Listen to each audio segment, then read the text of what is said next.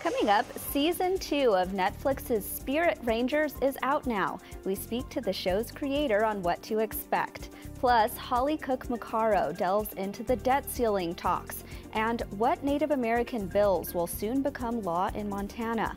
We learn the latest from our Mountain Bureau. I'm Aaliyah Chavez. Join us for those interviews plus headlines from the ICT Newscast. This program is made possible by the Corporation for Public Broadcasting, a private corporation funded by the American people. Arizona State University welcomes 3,500 Indigenous students from Arizona and across the nation. It serves one of the largest populations of Indigenous students among U.S. colleges and universities. We created a sense of place for tribal nations to create futures of their own making through community outreach and research, taught by world-class Indigenous faculty where they see a reflection of themselves and their experiences. Find community at ASU.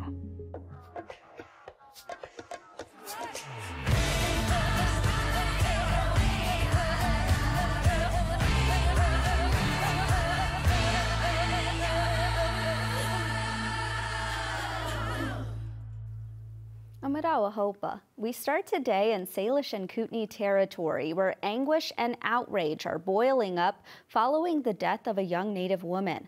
Blackfeet citizen Micah Westwolf was killed by a vehicle while walking along a highway on Montana's Flathead Reservation in March. Since then, no arrests have been made in the 22-year-old's death. The Highway Patrol says investigations take time, but Westwolf's parents and her community are demanding action.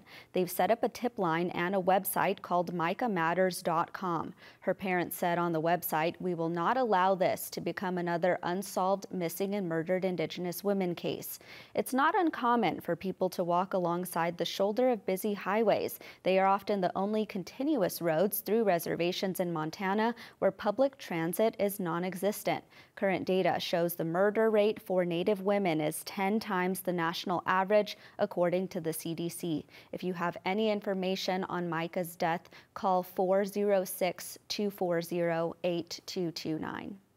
A museum in Vermont is undertaking a big project for the study and care of Indigenous art. The newly announced Native American initiative at the Shelburne Museum includes the construction of a building for its large collection of Indigenous art. The $12 million Perry Center for Native American Art will house a collection that represents nearly 80 tribes from coast to coast. It is set to be the 40th building on the museum's 45-acre campus.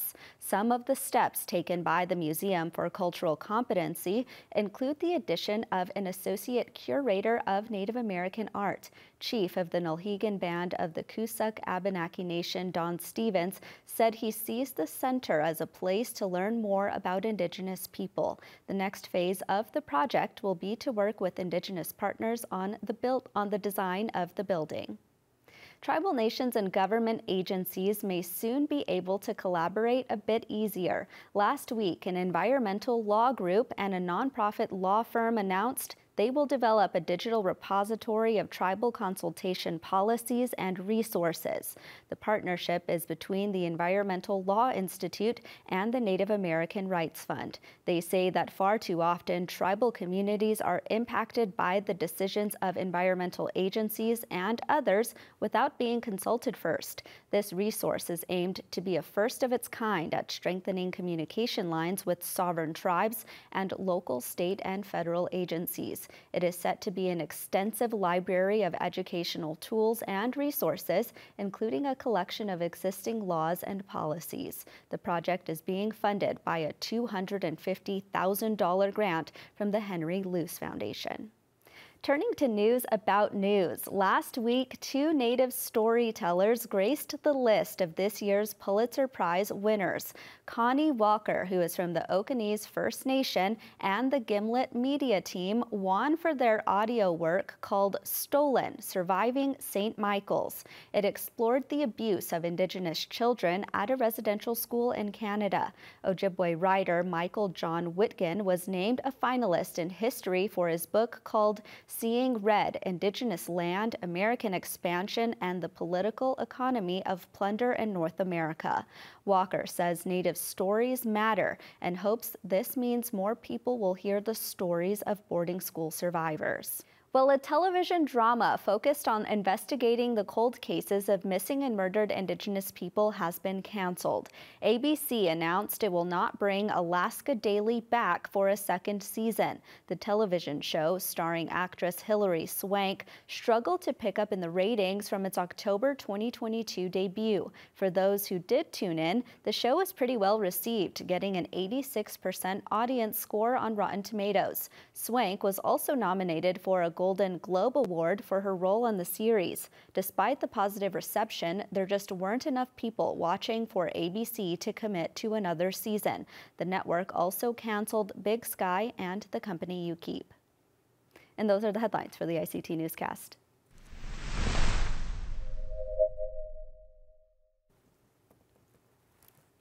The adventures of Summer, Eddie, and Cody Skycedar continue in the Netflix series Spirit Rangers. Just last week, the second season of the animation was released. We are joined now virtually with the series creator, Karissa Valencia. Hello there, Karissa.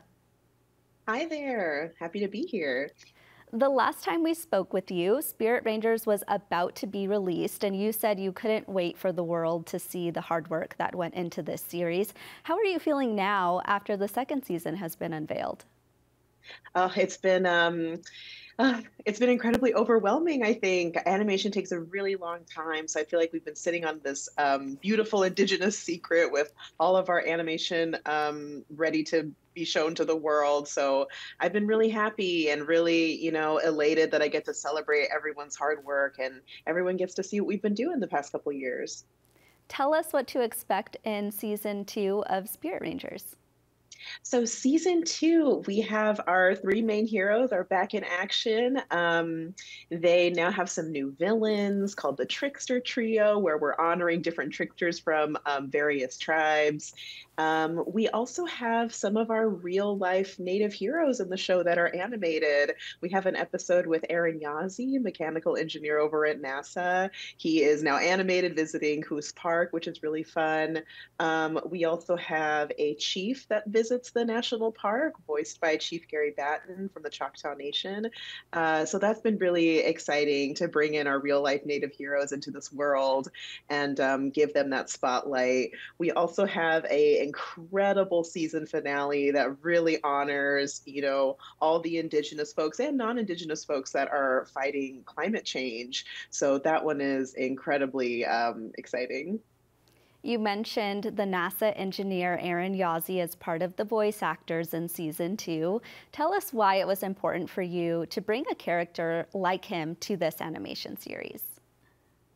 Yeah, this is one of my favorite episodes. I think it was important to show again that, our people are here in the modern day space using modern science as well as our traditional ecological knowledge. So Aaron comes in with, his expertise at NASA, showing that you can be Indigenous studying the stars, remembering your Navajo stories, but also using modern technology. So it was really important for us to bring him in and show kids around the world that we're still here and we have really cool jobs and can use our science and power. And it's just, it was really fun to bring him in and have him voice himself as a cartoon.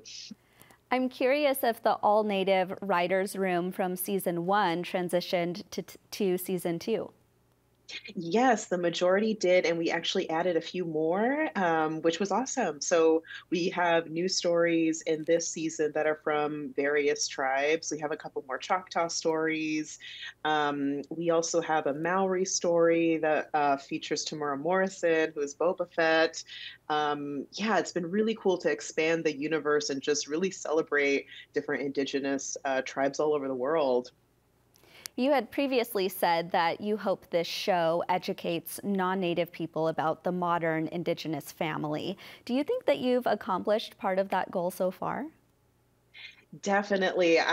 Some of my favorite Yeah, some of my favorite moments are just like taking in all the love from social media that we've received. And I think it's been really powerful for me to hear, non-native kids wanting to be Cody, Summer, and Eddie. They want to be heroes like them and they look up to them. They see them as heroes, they see them as friends. And that's really all I want. I just want them to, see us as existing now and that we can be heroes too. I'm really curious if you can talk about the acclaim that this show has gotten. I saw that you were nominated for an Annie Award. Yes, we were nominated for an Annie.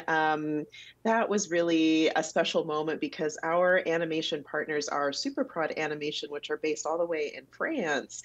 And they, I always say they got the US Native American history course they never asked for, but they have worked so hard with all of our consultants from various tribes to make this show feel really signature and create a whole new Native world. So I was really happy that our art director, Marie Delmas, was nominated and that the show overall was nominated for best preschool.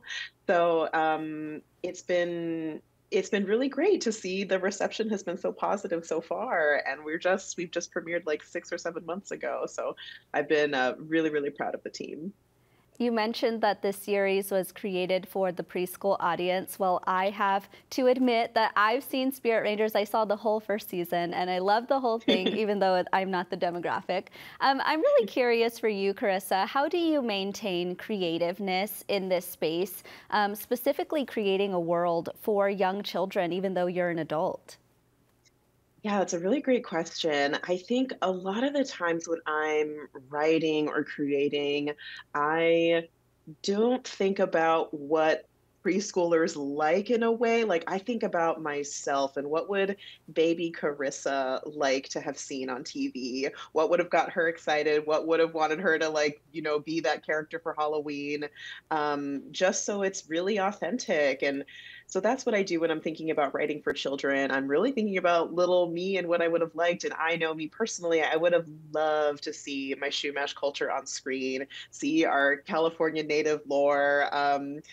It's and I'm just like very happy that we've been so rewarded with the Spirit Rangers, and I'm getting to show like putting our language in the series, showing off a lot of our Indigenous stories.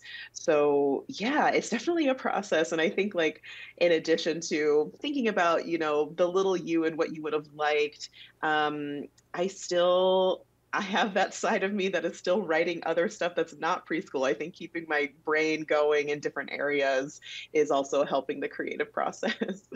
Well, Spirit Rangers creator, Karissa Valencia, thank you so much. And please join us again in the future. Yes, thanks for having me.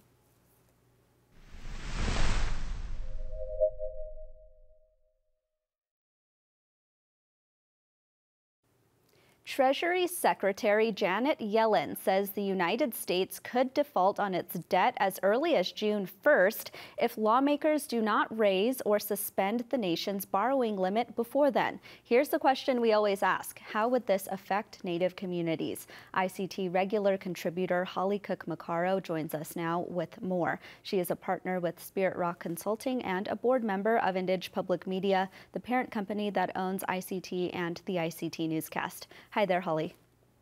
Hi, Aaliyah. It's good to see you.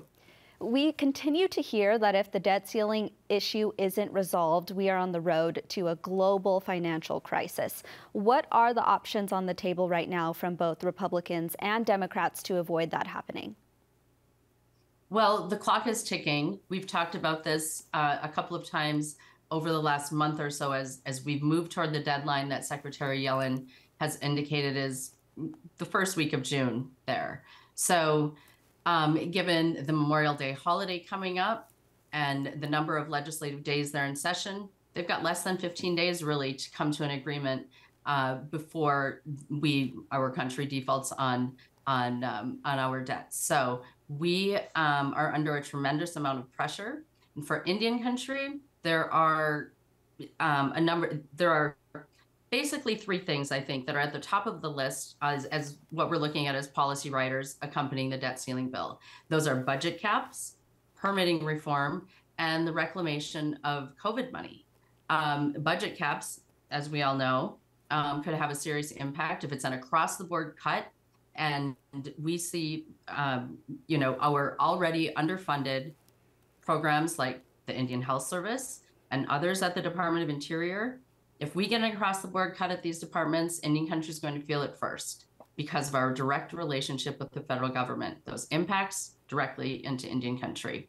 On permitting reform, there are serious concerns. Joe Manchin is driving that piece of the negotiations and the talks, and I'm not exactly sure that he has Indian country's best interests at heart. He has a project in his state that is a priority for him, and there are others who are weighing in, both on the climate justice side, on climate change, all of those. But for Indian country, that means that if NEPA is streamlined and that process is changed, that NEPA could be waived, that tribal consultation could be off the table. All of those things are important to us when we look at things like mining, leasing on our lands, and others. So the permitting reform, I think, is really worth Indian country weighing in on as well.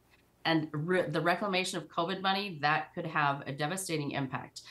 All of Indian country worked so hard to make sure that we had extended timelines in order to provide tribal governments that time to spend the funds, the historic level of funding that were included both in the CARES Act and in ARPA. And so now the Republican side of the aisle is saying unspent funds, that they pull those back in order to help fund our government and balance the budget. So kind of, I would say tier 2, although McCarthy says this is a red line for him. Well, there's a lot of red lines people are putting out there, are worker requirements and modifications to social welfare programs like what we call TANF, the Temporary Assistance for Needy Families, which a lot of Indian families rely on for support services. So as we move through these talks, there's a lot for Indian country to be paying attention to. We've heard those alarm bells from Secretary Janet Yellen on this issue. What role does Treasurer Lynn Malerba play in this conversation? And just as a reminder for our viewers, Treasurer Malerba is the first Native person selected to serve in that leadership role. Yes, and it's exciting to see the role that she is playing. I would say that we don't normally have a voice at that level that is able to advocate for Indian country programs. And in addition to the roles of the treasurer, so Treasurer Malerba of the Mohegan Nation in Connecticut, got to give her tribe a shout out. She doesn't have an in-the-room role in the negotiations process, but for Indian country's interests, she does advise the Treasury Secretary Yellen on the tribal funding and is working very hard to protect it. I've spoken to her team a few times over the last few weeks because they've had such a huge role in the implementation and distribution of funds included in the CARES and ARPA. So her ability to advocate and protect Indian funding and that voice in Secretary Yellen's ear is just another example of how important it is to have Indian people in these roles at the very highest levels of the government in order to advocate for those things that, like our funding, that are going to hit us very quickly. My understanding is that Secretary Yellen is the sole negotiator from Treasury regarding the debt limits, but while Treasurer Malerba, I don't think, has the ability to make public comments, but she really is working very hard in protecting tribal funding as these negotiations continue. Holly, you mentioned that there is likely only 15 days to get this passed by both chambers and, of course, by the president. Do you think that that is actually doable? I always want to, I always want to be hopeful that that is going to happen.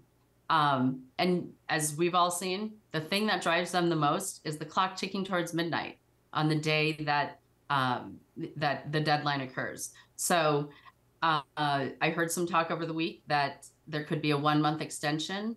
I think that everyone hopes we get this done before then so we can move on to different pieces of legislation, and we've got the whole appropriations process in front of us over the summer.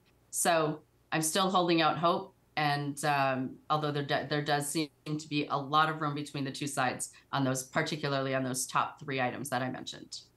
Well, ICT regular contributor Holly Cook Macarro, thank you as always. Thank you, Aaliyah.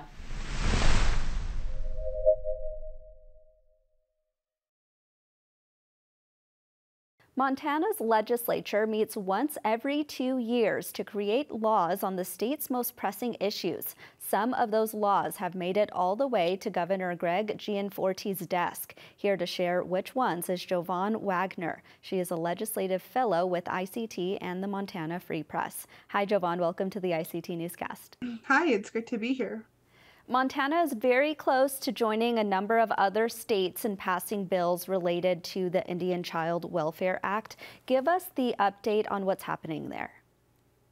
Yeah, absolutely. So House Representative Jonathan Windyboy, who is a part of the Montana American Indian Caucus, sponsored a House bill that would codify the Indian Child Welfare Act into Montana law. The bill did get amended a couple times, but ultimately passed through the legislature and is now waiting for the governor's decision. Windyboy has said throughout the session that this bill was a big motivation due to the state, the Brackeen versus Holland Supreme Court case that is dealing with the federal ICWA. If the governor signs this into law, Montana would be the 12th state to secure ICWA protections at the state level. I want to move to another bill, which is the Indian Education for All bill. First off, tell us what that is and what the status is on it. So this bill, also sponsored by Windyboy, aimed to revise the reporting requirements for Montana public schools on the implementation of the Indian Education for All program. Windyboy had described this bill as an accountability bill because Montana has a constitutional mandate to require the education of the state's Indigenous history. Essentially, this bill would require for a more detailed and thorough report from schools on how Indian Education for All funds are spent and how teachers implement the curriculum. This bill also comes after several Montana tribes and individuals filed for a lawsuit against the Office of Public Instruction and Board of Public Education in 2021 to address issues that the plaintiffs claim that the state hasn't been monitoring how Indian education is being taught. I want to learn more about the efforts by the state legislature to honor the late Chief Earl Oldperson. Tell us about that. Yeah, so Senator Susan Weber, who represents a district on the Blackfeet Reservation, introduced Senate Bill 120, which it will establish a memorial highway on the Blackfeet Reservation in honor of the late Chief Earl Oldperson, who passed away in October of 2021. This bill seemed simple enough to fly through the legislature, but actually it was tabled in the first committee during the session. Weber blasted the bill on the Senate floor and brought the bill back, where it continued to pass the Senate and House floors. Gianforte actually did sign this bill into law in April, and now the Blackfeet tribe has plans to conduct a renaming ceremony during the community's own summer powwow celebrations later in July. Oh, how exciting. We'll have to have you back for that. I want to talk about the flip side, the bills that didn't quite make it to the finish line. Tell us about the two that, Native American people wanted and didn't quite make it there. Yeah, so I think the first one, the bigger one, was the Indigenous Peoples Day bill, sponsored by Senator Shane Mourgeot. He carried the bill, and with this bill would have recognized Indigenous Peoples Day as a state holiday and would replace Christopher Columbus Day. But this bill was killed pretty early in the session after a pretty heated debate on the Senate floor from lawmakers that argued in the defense of Christopher Columbus and Columbus Day. This was the fifth time that the American Indian Caucus tried to get Indigenous Peoples Day recognized. Another one was the Indian Tuition Waiver, which was sponsored by Windyboy. And this bill would have opened up students to claim descendancy for all 500 plus federally recognized tribes. But through the session, it was amended to border it only to Montana tribes. Unfortunately, it was also tabled. Mm-hmm. Montana has a number of Native American lawmakers. You mentioned one being Jonathan Windyboy. How would you characterize the work of Native lawmakers in this session? Yeah, I would describe it as hard work. The Montana American Indian Caucus is a bipartisan group made up of 11 lawmakers that represent both urban and rural districts in Montana. This session, the legislature held a Republican supermajority. So for some caucus members, they felt that it was quite difficult to pass laws that they felt was important for their constituents due to other bills being debated, such as anti-abortion bills, healthcare, and budget bills. But we're satisfied with the bills that they did manage to get through the session, such as the Montana ICWA and the Indian Education for All.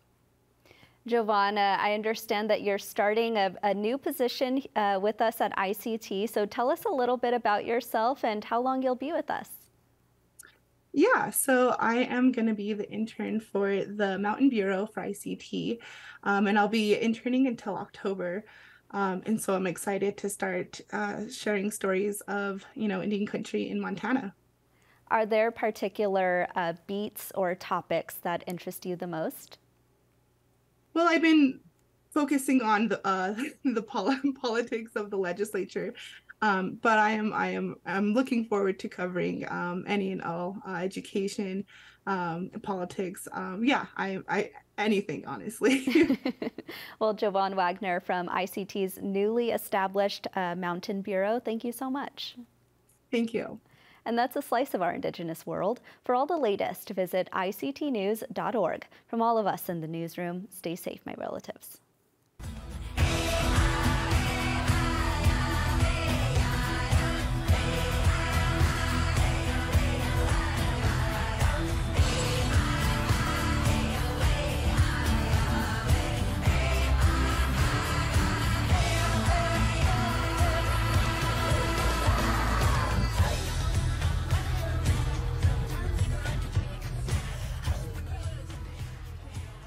This program is made possible by the Corporation for Public Broadcasting, a private corporation funded by the American people.